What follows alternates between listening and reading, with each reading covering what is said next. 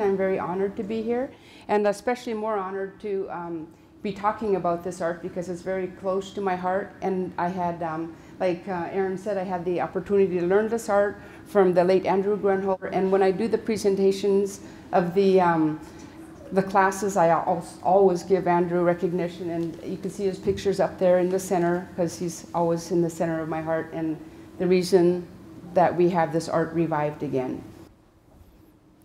Wood is rare in the Aleutians where I'm from. We don't have trees.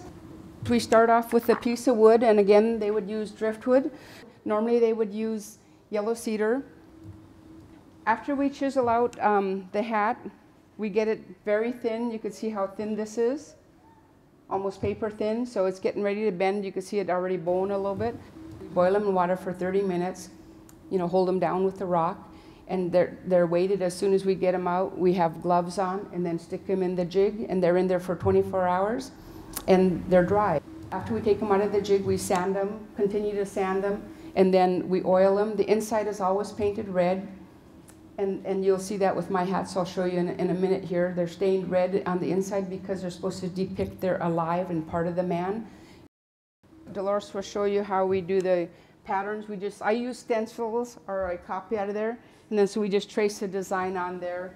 One thing that you could see that was very prominent was the spiral design, and of course that's a representation of water.